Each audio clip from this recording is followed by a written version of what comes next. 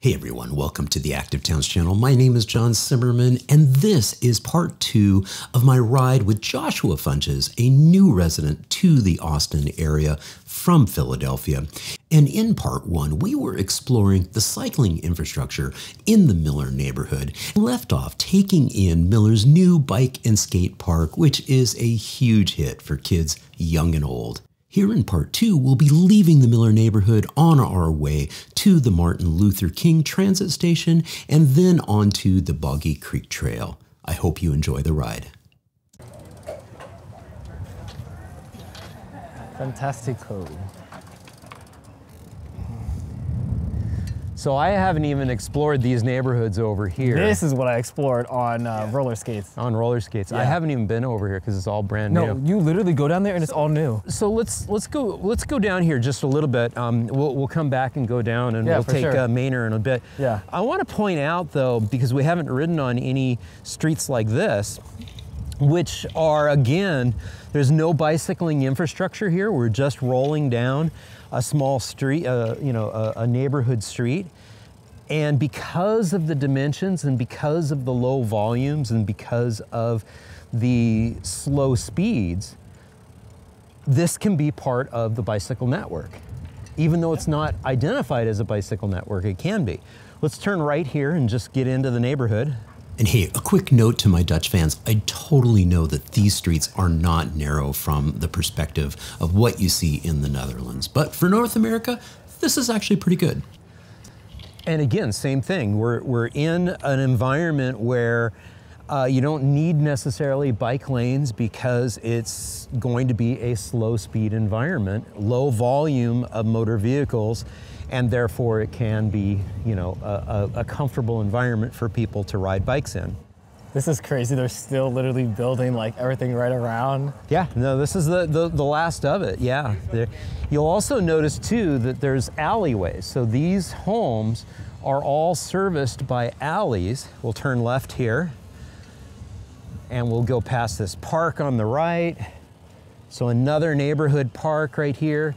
It's already looking good. And then you take a look at, the fact that, yeah, it's a denser housing market. So this is where I start to question that thing you said earlier, like, when you said like the affordable housing is very identical to the, regular market housing. Yeah, you can't tell. There's no way to know which of these units is affordable or market rate. It's integrated in. That's very crazy. And because that's one of the stupidest things that we ever did with quote unquote affordable housing. Is make it look like affordable housing. Yeah, you make it look like affordable housing and you say, oh, the people who are, quote unquote, the poor people, they're over there. We're gonna turn left here, yeah. So earlier you were asking about, the different trails and whatnot. So we have over here, you can see the network of trails and lakes and pathways and natural areas. As you can see right down in here. So there's lots of opportunities for kids to experience nature, go fishing in a pond, see the ducks and the geese playing. Yep. Yeah. Yep. This is where I almost fell over because if you go down there, there's like the natural walking trail like you mentioned, and I wasn't looking where I was going, went right off the smooth trail, right on it, and I was like, whoa. Yeah. Almost went face first. Now we're also rolling past, some larger single family homes. So there's a good mixture of denser housing types, townhomes, row houses, apartment complexes, as well as single family homes. I feel like it gives you the luxury that you're looking for, the privacy, and also like the space, right, all in one. Yes. And you feel comfortable, which I think is the ideal type. Yep, yeah. And within a very close distance, you'll also be able to get to, an even denser type of housing type where you could get 4 and 5 stories, apartment complexes, all of that within 5-minute bike ride from here. So good stuff. Very okay, good. let's go down and check out this good stuff here. right.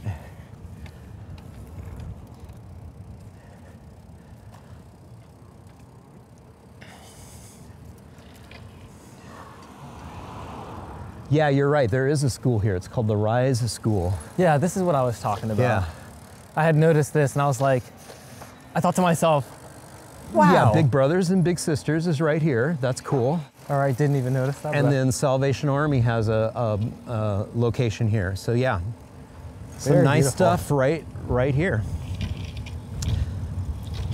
And then again, we've got our protected and intersection, and then a separated bikeway feeding right into our skate park, bike park. So awesome. It sure is. And you saw the amount of people rolling up as we were leaving. Yeah. You know what I was looking for though? One thing I was looking for was diversity in like the population there. Yeah. I think I've only seen like one Hispanic family, but I was still looking for others, you know? Yeah. Yeah, without a doubt, we need to be able to get a situation where, you know, people of color feel a lot more comfortable in this environment because literally they live right here, right across the street. That's what I'm saying, because like sometimes they tend to exclude themselves. Yes. Because it's not normal, it's not normally what we've been able to have access to. So it's almost like either too good to be true, or not enough people are there, so I'm not sure if I'm gonna go. Yeah, exactly. And you see this, like we're riding side by side in a bicycle lane. Yeah. This is really nice. Yes, yeah, exactly. Here we are, side by side in a bicycle lane.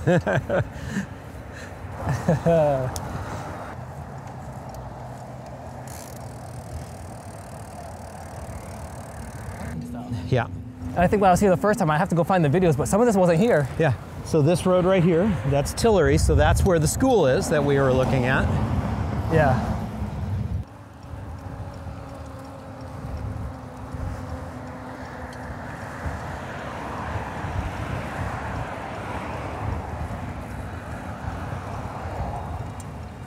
Well, that's a long wait time.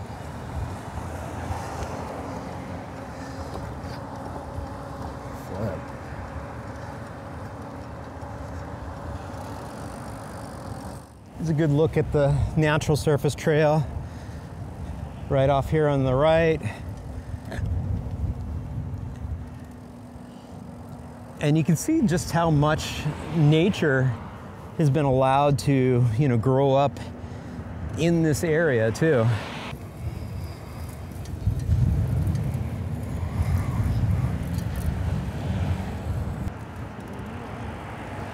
So this building that you see off to the left here past the tracks, you'll see that they went ahead and put in the terracotta colored bike lane. Oh yeah. Integrated it right into the development.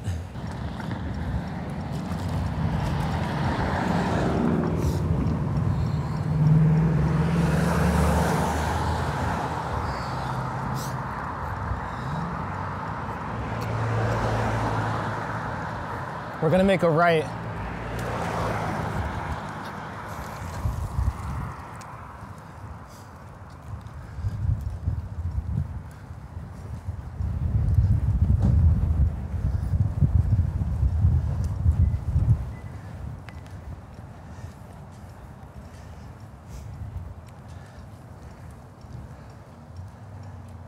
Yep, this is what it was. I think a good place to stop is right up here.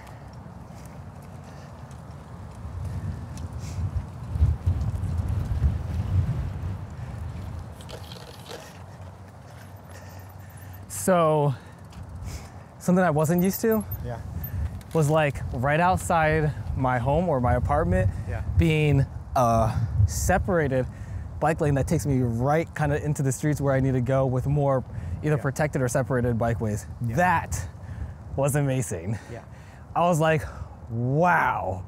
I couldn't believe that. I was like, that's so awesome. And like, it's almost as if it's integrated in a way where it's accepting, you know?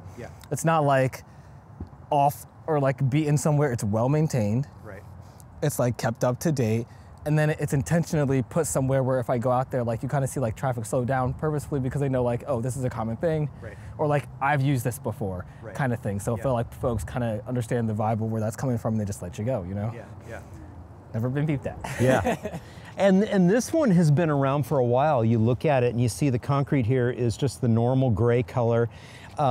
If this had been built, you know, in the last 5 years, this would have been the terracotta color because they would have, the city would have had, you know, worked with them and said, hey, let's make sure we use the terracotta color. Now I'm going to show you something interesting too. So you were staying in this area here. Yep. Down this way, where you see these these families, these kids and moms coming. There's a horrible hill over there. There's a horrible hill there, but notice there's the shared use path continues down that way. You eventually get to a street which is considered a bicycle-friendly neighborhood street or a bicycle boulevard type street. Let's go check it out because that street actually then takes us back over to the Mueller neighborhood where we were just at. Ah, all right. And so there's in other words, we were on Manor and we were on the separated bikeway with the you know, flex post. But we could have also gone through a quiet, leafy neighborhood over in this area to get to the that development. Yeah, see, exactly. So let's go check that out, and then we'll come back, and I want to show you how this facility right here, this bikeway, connects right to transit. And so for some people, they can actually lock their bike up in a covered internal bike locker and then jump on the train and take the train either downtown or take the train all the way north up to the city of Leander. All right, all right. Let's Wow. go check it out. Almost something like Philadelphia. Oh, you're talking about like where they're walking up there? Yep. Ah, I never did that. I was always coming down here to the right and going out that way. Yep. But I did notice that immediately. I was like, there's several ways to get to where I want to go. Yeah. Since they're playing on here, we'll just take the street.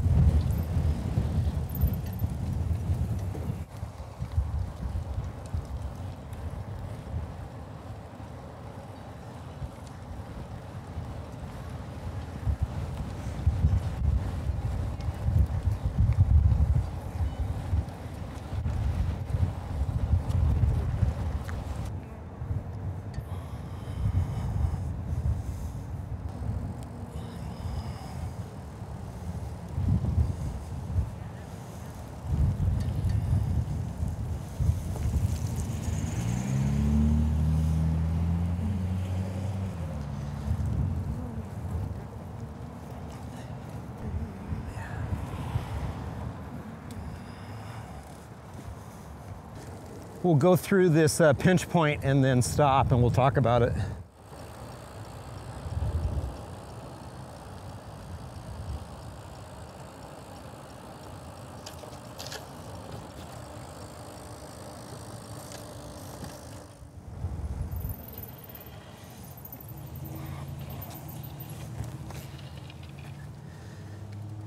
So, see what this is right here? This is a traffic calming pinch point that they have created with these flex posts. Eventually it could be done in more permanent infrastructure. Yeah. But again, this is the Cherrywood neighborhood area, Bike Priority Boulevard, where it's a traffic calmed street, a traffic calmed area, neighborhood. 20 miles per hour is the recommended and desired speed limit through here. And the reason why we do these things in these types of neighborhoods, because the volumes are low enough and the speeds are low enough, and when we can put infrastructure like this down that's lighter, quicker, cheaper, it helps to slow motor vehicles down, make it that much more comfortable. A perfect example right here. You know, the motor vehicle driver can stay behind, be patient, and a person can be able to ride comfortably and be able to make it to that same neighborhood that we were in over there in Mueller. Yeah. So it's a different treatment. It's similar to what we were talking about when we were riding on the quiet residential streets in Mueller. You're right, yeah. It's just that this is an older neighborhood, an older facility. It's like a different iteration, yeah. Yeah, it's a different iteration of it. So there's more, you know, there's more than one way to go about doing this. You're right, you're right. Okay, cool. Let's turn around and head down so that we can show you the MLK station and the housing. You'll notice that you'll start to see more apartments and denser housing, and where people can live in what we call a TOD, a transit-oriented development. Transit, all right, that's new to me. I haven't heard of that one. That would have been nice to know, funny enough, because I feel like this would have been a fast way to get to HEB. But like, you know, Google didn't recommend that way to me, and I think that's what I was using at the time. Yeah. It's one of our biggest challenges is that our bike mapping and routing systems oftentimes don't take into consideration just quiet residential streets. Yeah, and that would have been a huge help. Yeah. Like a real huge help. Yeah, for sure. Hey there. Hey, good job, good job. Go Dad. Okay. Yeah, just like I kind of can't get over it because it was so different. Yeah. Imagine kind of just waking up and being like, yeah, like I can get to where I need to go because something's literally built right outside for me to use to get where I need to go safely. Yeah. And then it gets highlighted once I get out the neighborhood. Yeah.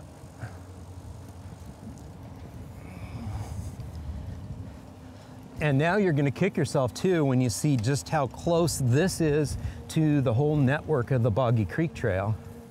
Yeah, that was the one thing I can't remember. No, yes, I think I know what you're talking about actually, now that I think about it. Okay. There was some train station and you kind of cross over or something like that. Yep, that's the Boggy Creek, yep. Yep, I remember having to use that when I was here. Yep, and that can get you all the way to the Pedernales two-way cycle track, and then from there you can basically get all the way to downtown. All right, I'm not sure where the cycle track is. Well, we'll check on time and see if maybe we ride to there and that's where I send you back. Yeah, exactly, yeah. Yeah, because I haven't been back on this trail since I got here, which is, you know, it's just not in the way. I have the walnut. What you're going to see right ahead of you is brand new. Ah, yes it is. So when you were here before, this was not here, yeah. Ahead of it. Yeah, look at that. Yep. So again, this development created this facility and put it in.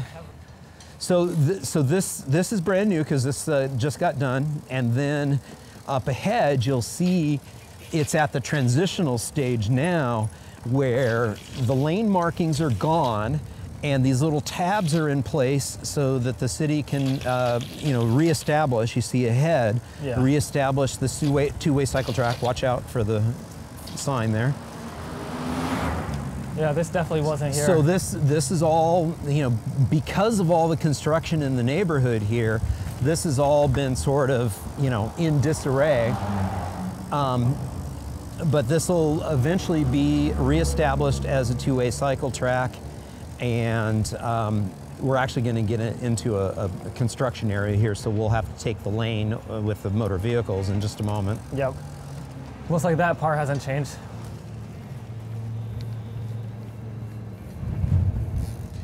But eventually, yeah, that'll be all protected, separated facilities right there.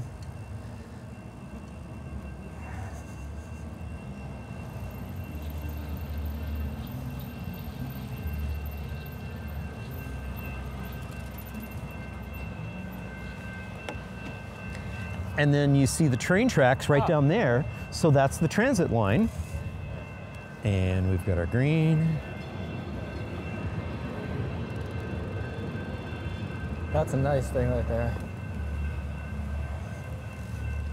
I want to see if I could catch it actually. Yep.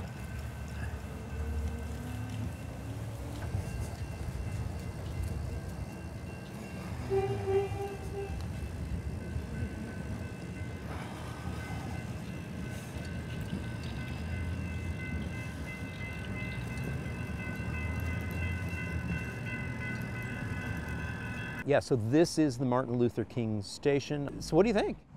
Very good. Yeah. Bike parking. Bike parking. Train double way. Yep. Housing and right here. We've got all of this housing here, as we were talking about. That is the TOD. the transit-oriented development. That's what it was, TOD. TOD, All right. yep. Transit-oriented. Transit-oriented development. I also call TODs another kind of TOD. I call it a trail-oriented development. All right, that's an interesting one. Isn't that cool? Yeah, all oriented around the trails. Yeah, all the I think this one is a little bit of a development that you have around the combo of a trail. little bit of both, you Yeah, know? exactly. And again, more traffic calming infrastructure, lighter, quicker, cheaper. The flex post design that can always be redone later in concrete. Yep. I think that's one thing technology has gotten very well. Yep. Implement something and fix it later. Yep. We need to take way more advantage of that one. Yes. Yeah. And so we're going to follow these two riders here.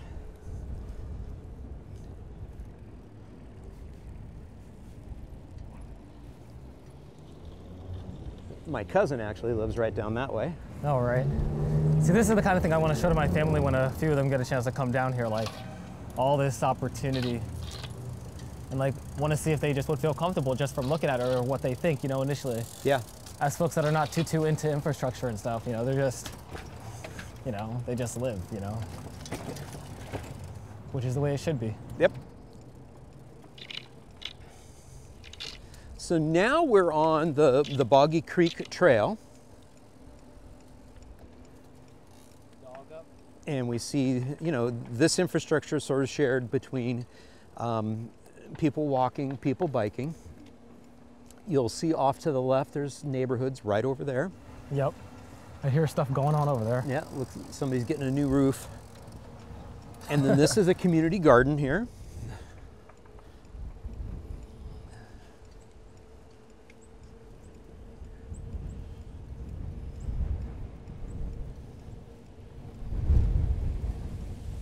Yep, I remember just trying to speed through here on an e-bike and I was like, a normal bike is faster.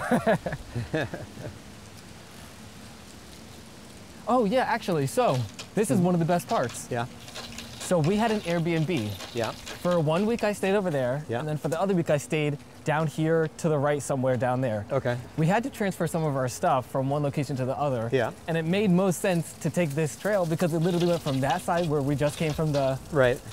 all the way through here Yeah. and down there and just bam, you were Yeah. just like right where you need to go. Yeah. That's what I'm talking about. When the first thing you think of, like what's the easiest way, and a bike actually comes to mind. Right. That, and I had an e-bike too, so I could just transfer everything I needed. Yeah. Got my backpack, put everything in, and then bam, transfer everything from one location to the next, and we were done. Yeah. That's wicked. Yeah. Yeah. That's super cool. Wicked. Yeah. You also notice too that, you know, in this neighborhood here, we've got, you know, the ball fields that we're rolling past, the parks that we're rolling past. Yep. So this is a great example of how the trail system is able to connect community members to, you know, these activity assets, these ball Once fields again, and these yeah. parks. Yeah, once again. That connectivity. Wow, wow, wow. I think just silo does work around here. Yeah.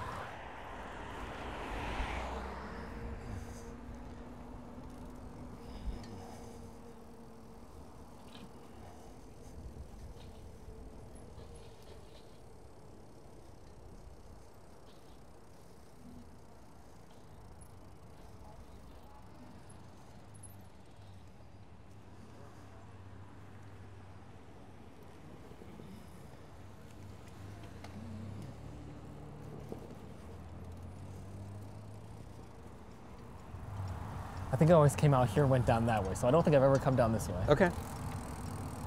Cool. So this part of the trail is, again, an older portion of the trail, and we can tell because, again, you don't see the red paving. And then up ahead here, we'll pick up with the terracotta colored paving. See, there again. you go. So boom, right here. And now you have a separation of the bike facility versus the pedestrian facility. And again, a really nice, high quality infrastructure.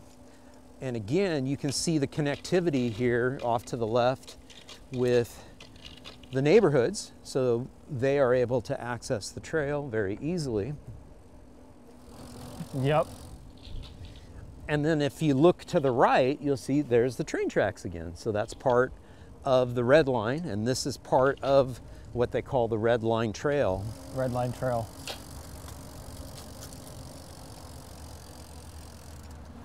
Very nice. And again, the vision of the Red Line Trail is to follow the Red Line all the way up the 30 miles up to Leander, That's the city of Leander. That's a really good vision, actually. Yep. That would be so nice. 30 mile trail right there. Yep, exactly.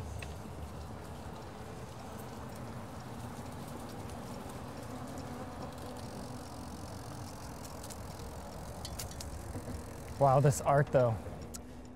Yeah, and you'll notice, you know, even on depicted on some of the art here, we're very much in a black and brown community area throughout here. Throughout multiple times during the year, the communities will have major celebrations out here. Like the Juneteenth celebration in this particular park, on this particular trail, is freaking off the Richter scale. It's so much fun.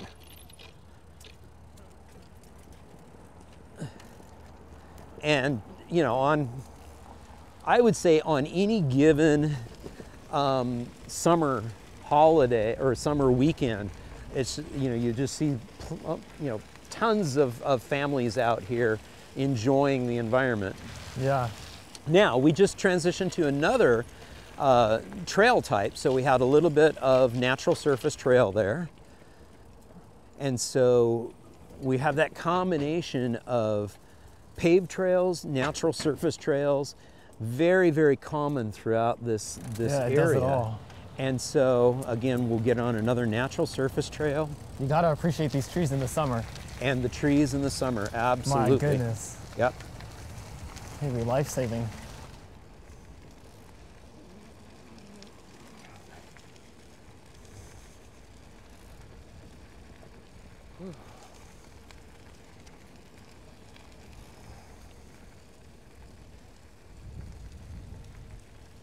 And we will actually be rolling right past the area where the Gisalo has, some of their bikes,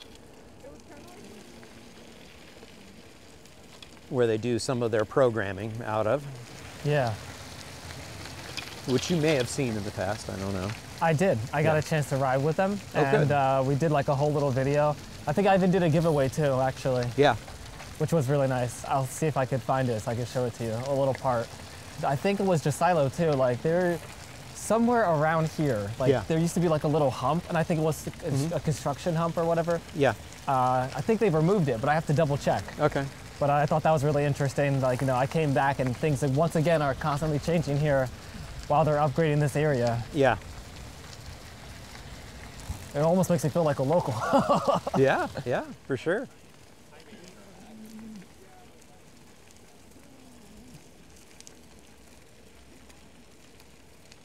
I think it was April that I came around, which was really nice weather. Okay. Yeah, April's typically a pretty nice time of year. Yeah, and right up here is part of the Gisalo Foundation's Cycling Initiatives group. I feel scared for her on the crutches. I feel like she should probably be on an e-bike or something. I've slipped on leaves before, and oh my God, it really hurt. Yeah. It hurt. Actually, I ruined one of my jerseys that way. They did remove it, no way. Yeah. It was right here. It was These right are right here. here. Yeah. What? And they fixed this whole path right here. Yeah. Wait, did they? Yes, they did. What? No way. So this is a little art installation here. Over here too, you'll see where this guy on the scooter is. Okay, coming down. Yeah. So that's Pedernales, and that is a two-way separated cycle path, separated with flex posts. And that Pedernales trail, and that's where the gals, or the couple that we were riding behind, they're continuing off in the distance there on Pedernales. If you stay on that, it'll take you all the way to the lake. All the way to Lady Bird Lake. Lady Bird. Yep, and it'll take you all the way to the Butler Hike and Bike Trail. Or it'll also take you to, as we mentioned earlier, 5th Street and 6th Street, and then you can turn and then head towards downtown and reconnect with the Red Line Trail. Yeah, so very good, sir. Good stuff. Thanks for riding with me today. No, thanks for having me. This was really awesome. We got a chance to explore, and we got a chance to check it out on bicycles. Any final thoughts on what you've seen today? 1, 10 out of 10, need to do again. And 2, definitely just enjoying the fact that I have access to it. Like, it's just here. Yeah. And I think that that's really important. Nothing more than that. I just have access to it, and that's what I like. Yeah. It's really empowering when cities create environments which make it welcoming for everyone. You know, all ages, all abilities. You don't have to be a quote-unquote cyclist. You don't have to be somebody with high skills to be able to just take it in and enjoy it. Take it enjoyment, and have it be something that's accessible for literally everyone in society. That's the whole point. Is it needs to be truly, truly welcoming for people. So that's exactly what I was talking about. Yeah. Like, if I introduce this to someone, like, what do I want them to feel like? What's one of the first things I want them to say to themselves? And to feel welcomed is one of those things, because that's what I had felt like in some areas, and in other areas I didn't feel so welcome, but it's definitely getting there. Yeah, good stuff. Great. Hey, thank you so much, man. Hey. Yay! Awesome. Yay! Hey, thank you all so much for tuning in. I hope you enjoyed this ride with Joshua Funches. And if you did, please, hey, give it a thumbs up, leave a comment down below, and share it with a friend. And if you haven't done so already, be honored to have you subscribe to the channel. Just click on that subscription button down below and ring the notifications bell. Well, until next time, this is John signing off by wishing you much activity, health, and happiness. Cheers. And again, sending a huge thank you out to all my Active Towns ambassadors supporting the channel on Patreon, Buy Me a Coffee, YouTube Super Thanks, as well as making contributions to the nonprofit and purchasing things from the Active Towns store. Every little bit adds up, and it's much appreciated. Thank you all so much.